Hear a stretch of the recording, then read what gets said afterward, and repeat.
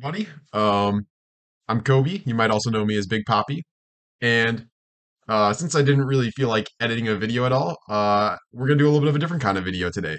I'm just gonna record myself talking, and I'm gonna be putting up some clips throughout the video. So yeah, basically, I just want to take a chance to kind of catch up with you guys. So what we're gonna be doing is this video is gonna kind of be in two parts. Just part one, we're gonna be just running through a bunch of old clips, things I had never uploaded but made. And after that, I just kind of want to talk about YouTube in general. Maybe you guys can get to know me a little bit better. So we'll just hop right in. Okay, since I'm feeling particularly lazy today, we are literally just going to be screen recording myself, playing all of these videos. So I hope you guys don't mind. But first thing I want to go into is this cool little bow I made called the Architect. I think this is like a sort of, yeah, this is while still in testing.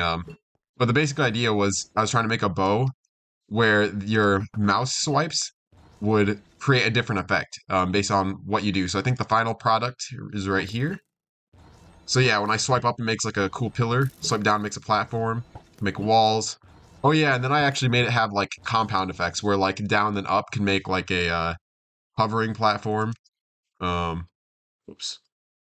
And then like up and down can make a bridge like that. Yeah, nothing ever really came with the data pack. I don't think it really fits into anything, but it took a decent amount of work and I thought it was really cool. It was pretty fun to make. I might kind of try using some of the principles I learned from that and something in the future. We'll see. Um, oh, well, let's jump into the enchantments. I'm just gonna kind of jump around here. Uh, this is a very weird side project. I kind of like a weird like rabbit hole I went down. And yeah, so the whole idea was I was trying to make custom enchantments, but like actually in the vanilla enchanting table. And a big part of that was being able to get these three levels right here. And that led me, because like you can't get those really through any easy means. It led down this massive rabbit hole. Yeah, 194,000 commands executed to figure these three numbers out. A giant rabbit hole of like learning how to recreate like bitwise operations and weird bunch of weird crap. I had to like basically create addition from scratch using commands. Uh, but like because it used numbers that are bigger than commands can normally handle. Yeah. So that ended up like leading me into this big ol' downward spiral, whatever that is. I think that's just the aftermath of it. That took quite the toll on me. Um, what next? I think we should talk about the Chug Jug. Chug Jug, that was a very, very very long project. But basically the basic idea was I wanted to have something that could hold a lot of potions. And I wanted to use a bundle for the loading mechanism. So like you have like the base item here, and then when you pick up another item, it gets temporarily converted into a bundle and you can kind of throw potions in there. So that was like a work in progress point. Uh Here was when I finally got like a working texture and I kind of had it so it would adjust the color and stuff based on whatever potions you put in. Oh yeah, and the level in it kind of adjusts as the more you drink. So I had like a sort of dynamic texture.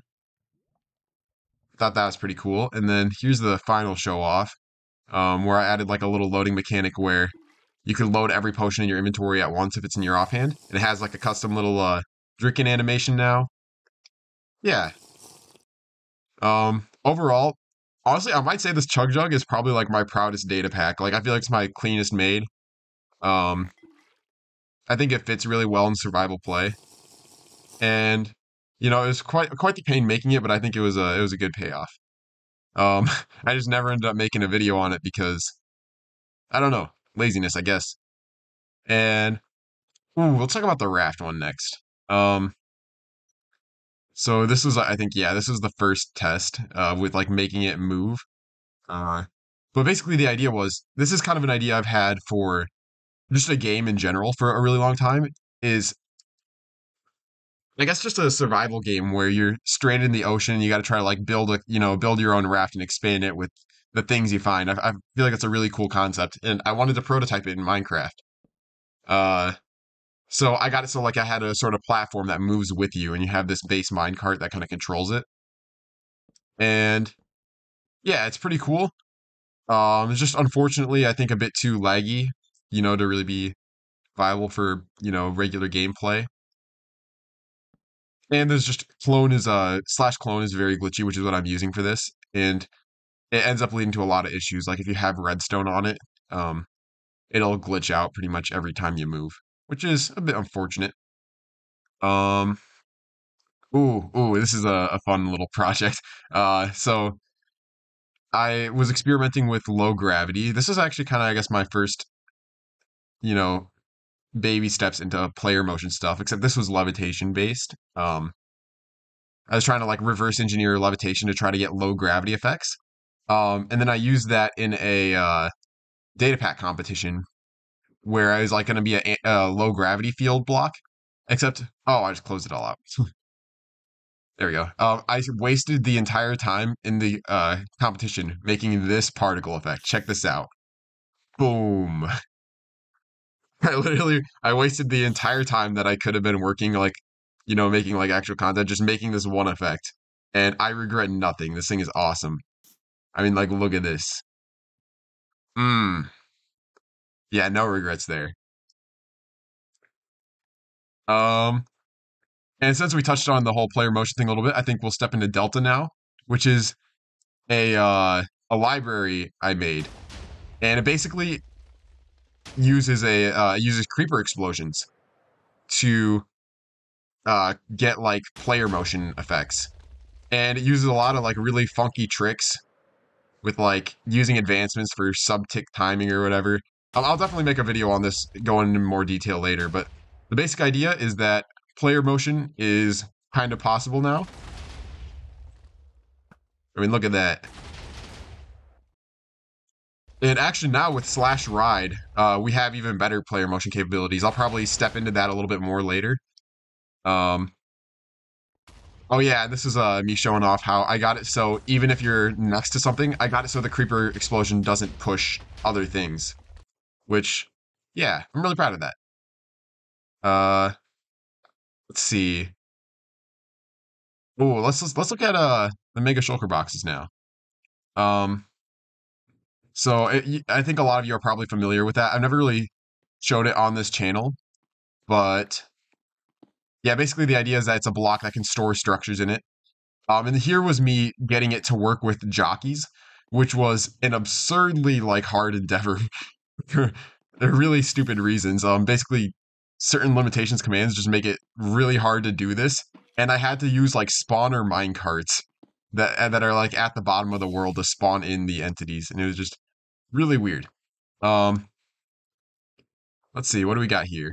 Oh yeah, this is an older clip, just kind of showing what it does. You place it down, it stores that structure. Boom, pretty neat. Uh, oh, here's me getting it to work with arrows.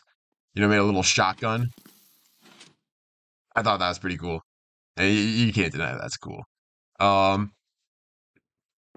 and here we got it. Oh yeah, I got a little mushroom station. So yeah, I'm really excited about this data pack, getting it more polished and stuff. I haven't touched it really in a while. Oh yeah, here I have it like with a lit creeper.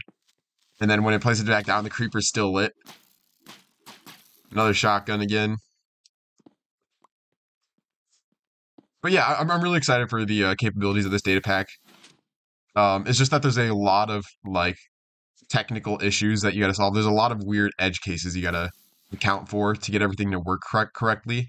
Just because Minecraft's commands are very limited. I'm not sure what this screenshot is. Oh yeah. This is I basically spent quite a while making a giant loot table. I won't go into all the details now. I don't want to bore you all, but I just thought it was kind of funny. Uh, and let's see. What do you guys think? We want to go into misc or wave defense first? We'll go wave defense. So this is my most recent project. This is just a little particle animation that I'm using for it. I ended up updating it a little bit later, but that's going to be like basically what the idea is. It's going to be a wave defense kind of game. Oh, this is me working on the custom combat system, but here we go. This should show. So it's going to be a wave defense kind of game. Like horde the zombie spawning. but it's gonna have building mechanics like this. Um, Here's me building a little base that ends up looking like Among Us. Not intentional. uh, but the idea is it's gonna be a kind of like cooperative wave defense. Like I really want it to be heavily movement focused actually. So plan on adding things like wall running, grappling hooks and stuff. And yeah, I have a lot of really fun ideas for it. Just you know, gonna be more of a long-term project. Here's me working on a little destruction system. When you take out the bottom, everything else collapses. Um, yeah, I think that's all I got to show for that. And now on to the miscellaneous. Uh, oh. Oh, and I just closed that again. All right, and we were in miscellaneous. Okay. Not sure what this screenshot is. Oh. It was a while ago when I put all these clips and everything in here. Um, oh, this one's a little funny one. This isn't like the actual project. This is literally just like one command. But I thought that was kind of funny that I figured out you can leash anything to anything else. So I made an arrow that leashes things. I thought that was pretty funny. Um, oh yeah, here's a little meteor strike bow I made for my cousin. Um, yeah, there's like a little orbital laser thing, and it's like, yeah, that was pretty fun to make. And here, oh, Spush. Spush is a masterpiece. So this is right after I made my player motion system. This is kind of the first test run of it. And the idea is it's kind of like Splatoon, but your paint like pushes people back, and you are trying to knock the other person off the edge. And you can use it to move yourself. So I'm like using it to make little like bounce pads for myself, and then I'm like trying to knock my friend off here. I think it's a really really fun concept. Has a lot of potential. I don't really have any plans on like working on it anymore right now though. Right, so that kind of wraps up the Minecraft part of the video. If you're just here for the cool command stuff, then adios. I'll see you later. Appreciate you stopping by. And but for those of you who I don't know, maybe want to stick around a little bit, I think I just want to talk about. I don't really have much of a script planned here or anything, but um, I think I'll just like kind of share some of my thoughts about doing Minecraft stuff, YouTube, all that. I think a good place to start is if you are in the Discord server, you might know that I'm kind of taking a break from Minecraft right now, and so I just kind of want to explain why that is. First, like most surface level reason is that I'm doing a challenge with some friends right now. That part of that is abstaining from unnecessary electronic use. So that's kind of a surface level reason. But as to like why I'm even making that commitment in the first place, I think it stems from I really, really, really like making Minecraft stuff. I really like programming. I just really like to create. I'm like constantly having ideas and like I just want to make thing after thing. And I'm working on one thing, and I'm already planning out the next, and it's just kind of nonstop. But I think it gets to a certain point where that kind of consumes you. Like it can get to a point where it's kind of excessive, and sometimes I feel that I'm getting to that point, and that's just not the person I want to be. I don't want to be the person who's consumed by their creations and the process of creation. I think for a while there I started getting into sort of a mindset that what I do is bad, in a sense. I started trying to like thinking like I don't see any good coming from this. Like how am I really contributing to the world by making these data packs, by making these YouTube videos? Um, people always pull out the excuse like, "Oh, your YouTube videos are making people happy," and it's like, am I really like, am I making anyone's lives any better with these YouTube videos? I feel like if anything, I'm I'm feeding into a machine that's just making people's lives worse. If you have people that are just kind of chronically addicted to YouTube, and I think it's kind of a mind-numbing sort of, I guess, like opiate, for the people. I don't know if that's a weird analogy. Like it's something that we use to distract ourselves from real life. And while entertainment's good, you know, it's good to have silence. And I sometimes wonder if I'm contributing to that constant barrage of noise.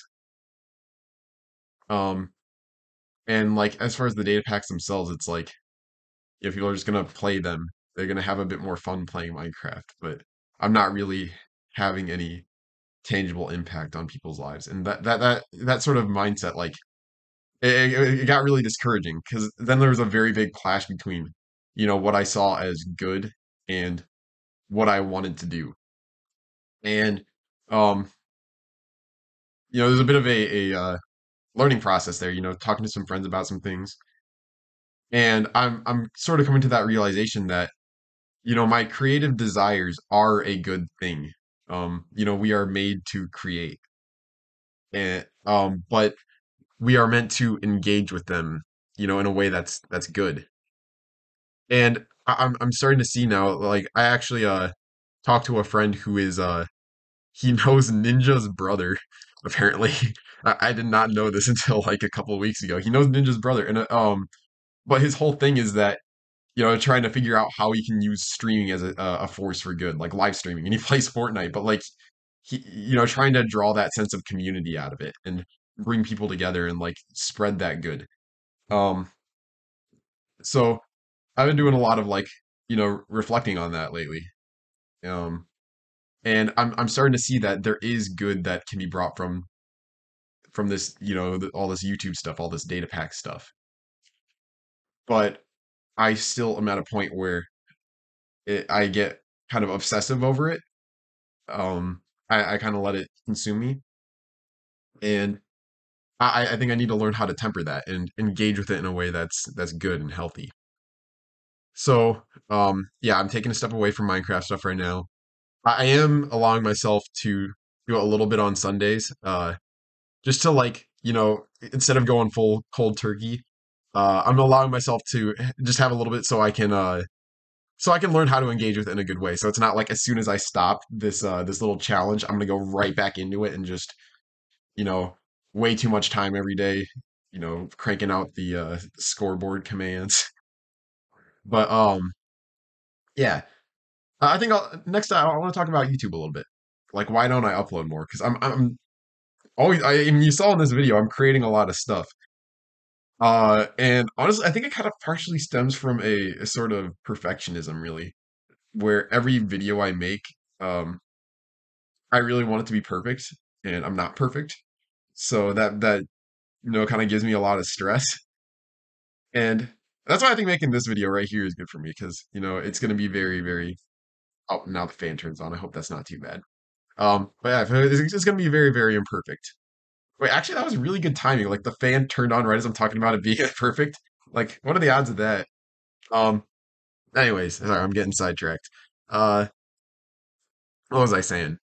Oh yeah, like I tend to I guess just I really want to make every video the best I can be because I don't want it to be like just well, I guess part of it's like I don't want it to just be mind-numbing content that people just consume, consume, consume. But I also don't want it to be I think I kind of stress out over like analytics and stuff, and I want people to watch these videos because I spend so much time making these things, and it's like I want people to enjoy them, and maybe that's a little bit selfish of me. I don't know, but I think I kind of stress over that too much. Like I need to make sure every second is filled with something engaging, so I'm not having people click off the video, and that's probably not a very good thing. But that's not the kind of content creator I want to be. I want to be able to do stuff like this, just talk to you guys, and I want to have an audience that's able to just sit down, take some quiet for a little bit instead of the constant rapid fire, jump cuts every 2 seconds. And that those kind of videos where you have the constant like editing, it takes a lot of effort to make.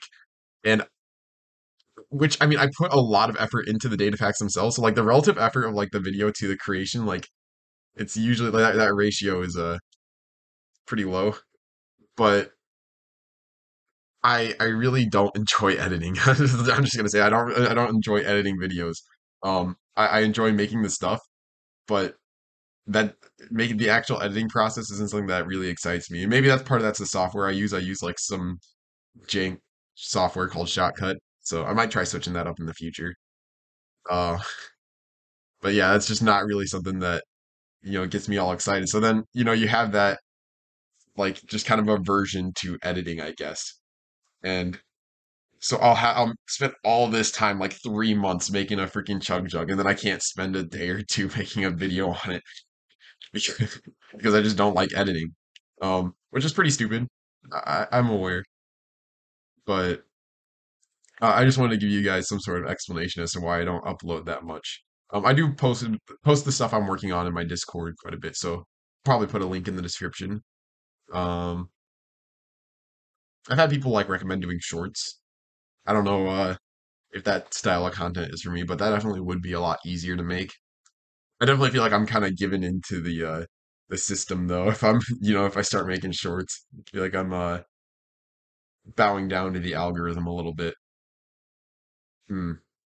I'm not sure if I got anything else to say. I'm gonna be honest, but I guess I'll just end this off by saying thank you, because I've been blessed with a very awesome community with all you guys. I don't know what I'm doing with almost 2,000 subscribers and where you guys all came from, but even though I don't think an online community can be a substitute for real human connections in person, um, I think there's something very special about how we can all come together over this shared interest. I think there's something very beautiful about that. And I'm just really appreciative that I have all you guys, to talk about this stuff with. And for maybe the two of you that are still listening by now. Uh, but yeah, just seriously, thank you guys. And I think I'm gonna wrap it up here. I hope you have a great day. Um, stop watching YouTube, do something else, go fix your life. See ya.